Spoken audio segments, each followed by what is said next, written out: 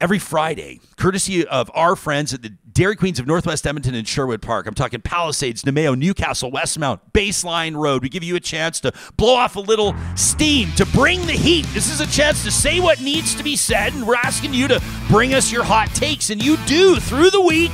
These are the emails that we've received to talk@ryanjesperson.com, like this one from Gerald. This arrived just yesterday after I talked to Andrew McDougall, former Director of Communications for Prime Minister Stephen Harper. Great interview. If you missed it, check it out.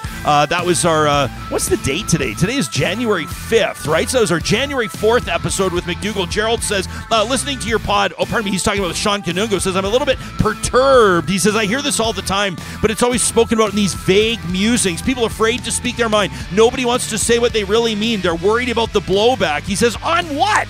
He says, Ryan, you brought up one topic, trans athletes in sport. Okay, he goes, that's one. He goes, give me 5 other topics that people tread lightly on. Honestly, Israel, Gaza, abortion. I mean, he says, we got think pieces on Gaza. We've had marches for parental rights. So what are people really afraid to talk about? Now, there is an issue of nuance. Is there an issue, or are people giving grace to learn on certain topics? I don't see people giving grace for people to learn on topics anywhere, Gerald, to be honest with you. He says, but if no one will be specific, no one will take on the nuance, maybe we should all stop belly aching. He says, I would like to hear you give us a list of 5 things people fear talking about and then do shows on them. He says, the problem is, and I don't think for a second that this is the case with Sean, but when people are super vague and say, you just can't speak your mind like you used to, it kind of sounds like I'm not allowed to say offensive things anymore. I miss being able to be a jerk and treat people poorly. So let's not be vague. That's from Gerald. Gerald, the beautiful irony of your email is that somebody talking about feeling like they can't talk about things is being ripped by you. Isn't that inherently a... Anyway, I digress. Thank you for your email. This from Steven, who says, hey, your listener, Garth, basically said this week that until a town of 5,000 people can completely run on renewables, we need to forget even talking about the idea, talk about greening the grid.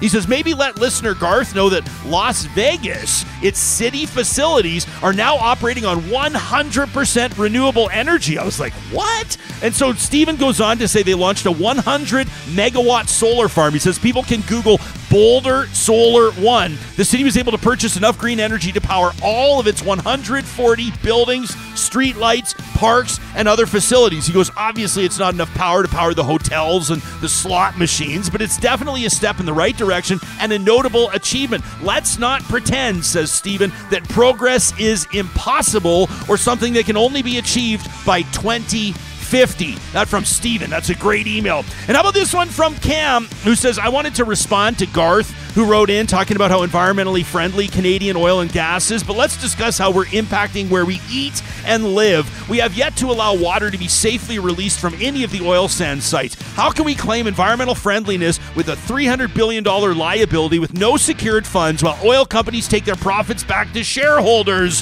He says, if oil and gas really was the way to go, why don't companies invest in more mines, more infrastructure? Companies are prioritizing extracting maximum value from existing assets as opposed to expanding them. Now, we need to use our current laws and tax dollars to transition the oil sands beyond combustion, electrify, and strengthen our electrical grid for renewable investment. He says, forget about this moratorium from a libertarian. Let's ensure that Alberta continues to lead the world, lead the nation in innovation. That is the real Alberta spirit, the real Alberta way. So, says Cameron, signing off, hey Garth, wake up and pull your head out of the exhaust pipe.